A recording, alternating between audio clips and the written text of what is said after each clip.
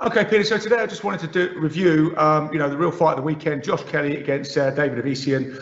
Sixth round stoppage for David Avanesyan. Kelly kind of unravelled a bit after looking so good in the early stages. Just want to talk through that fight and really what it means for boxing and how we look at it in the broader picture of things. And one of the interesting things I thought about it coming into this fight was, how great it was to see the European welterweight title contested with such fervour. Because I remember going back to the 80s when, the British title and the European title were stepping stones to the world title and were a real big deal.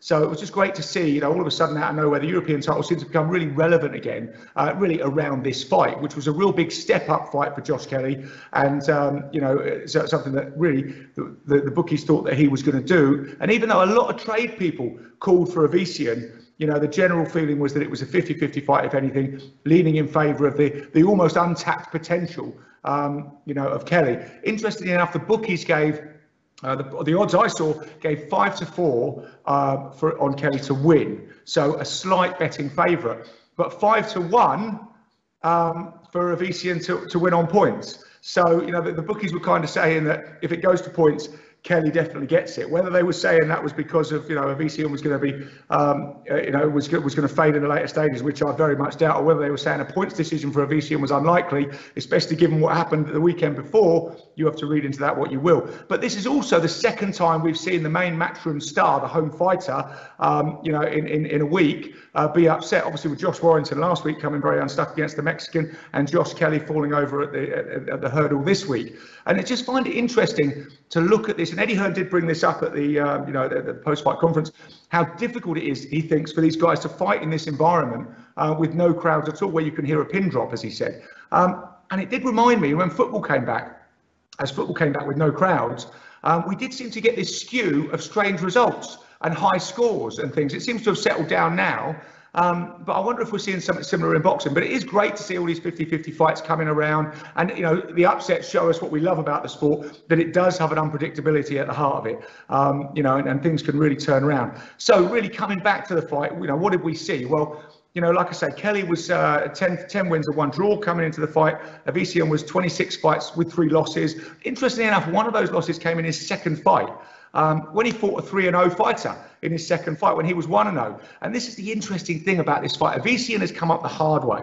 Nobody did him any favours. He was a good amateur, a decorated amateur, had over 100 amateur fights. Kelly obviously had that stellar amateur career, culminating in going to the Olympics in 2016, although he didn't medal. But Avanesyan, when he turned pro, had no one behind him. He had to take hard fights. He fought his way up. And I think that was what told in this fight, was that hard upbringing, in the game of boxing. And obviously the later 2 losses came, he had 2 losses in 3 fights, one of those to Lamont Peterson, and the next one was a TKO. So it's only stopped once, but those were really good fights. Those were real gateway fights to a world title. So in a way, people were saying, well, he's found his level, his European level, he's not world level, which I think was a bit unfair. But but the way he'd come up, I thought, showed in that fight, because Josh Kelly, like I say, amazing untapped potential. And this is the thing about, you've got to think about, what are you going to do with your prospect when you bring him along? You don't want to put him in too hard too soon, dent his confidence of getting beat. So you match him carefully, but at some point you've got to let him off the leash. The disadvantage to matching them carefully is they don't really come across these hungry fighters like Avanesyan, who has fought other hungry fighters on the way up. Like I said, second fight, losing that fight to a 3-0 guy. He's really had to battle to get to where he is. So when the fight unfolded, and we saw those incredible skills of Kelly early doors. I mean, the speed was phenomenal. He was twice as fast as Avanesyan. He had that longer reach. And there were 2 things I heard from the respective corners, which kind of outlined the fight strategies to me. I think at the start of the second round, Adam Booth leaned over and said to Josh Kelly, let him overreach and counter, let him overreach and counter. So Kelly was going backwards. He was, Avanesyan knew he needed to close that gap. He was walking into that dangerous space where he couldn't hit Kelly and Kelly could hit him. And then when he was throwing that punch, Kelly was moving back, beautifully countering, pivoting off the foot. And it was wonderful to see, the speed, the accuracy, the angles that he was creating.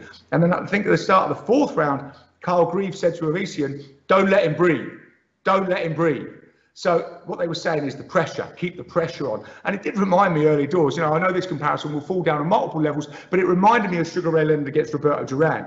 You had the real slick stylist who, we expected so much from. And then you had this kind of grizzled old warrior who said, I want to fight my fight, I want to fight it close. You know, and that was the difference. He reminded me a bit, again, another comparison. I know people will argue about this, but a bit Frazier-like. He wasn't really bothered about losing the early rounds to the faster fighter, but he was constantly pressuring, thinking my time will come, my time will come.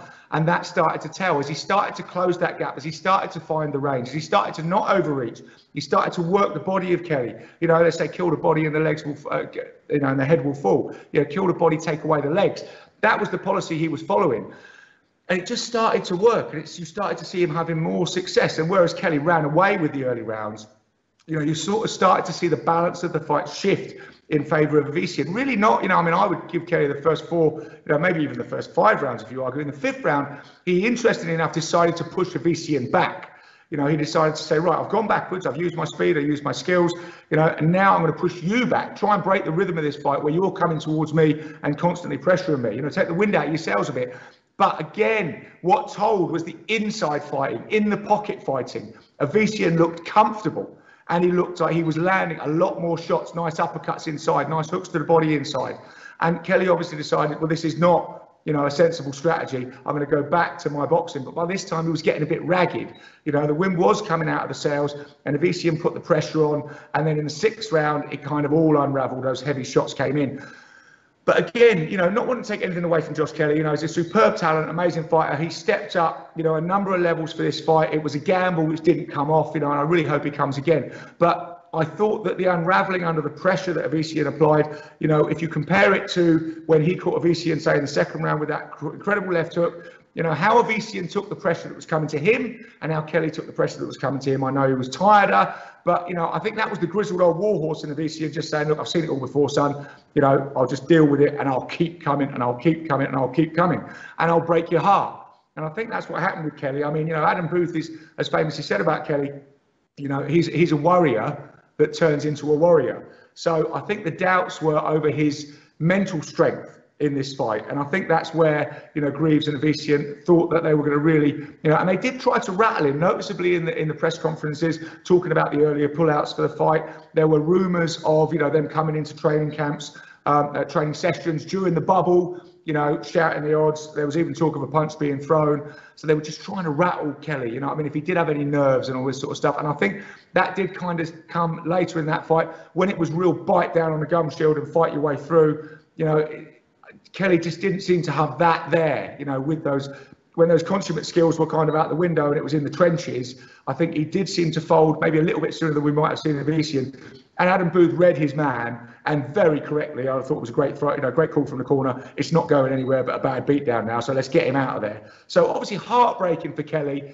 but, you know, I think good to see a grizzled road warrior who, you know, has never been protected, you know, just comes to fight, and we'll take the money and we'll be in the away corner, come out on top. And let's hope that Avanesyan now gets, you know, a world title shot. You know, a tough guy like that, you know, I think really deserves it. So, you know, interesting things happening in boxing, interesting turn-ups, you know, and like I say, we're going against the home corner now. So let's see what the next few weeks brings. But, you know, I thought it was an interesting development. You know, hats off to Josh Kelly for taking the step up. Hats off to Avanesyan for being tough road warrior and just, you know, bringing his intensity. It was a great fight to see, an interesting fight to see. And like I say, I've got to say, as a fan, I hope these type of fights continue because I think it's brilliant for the game.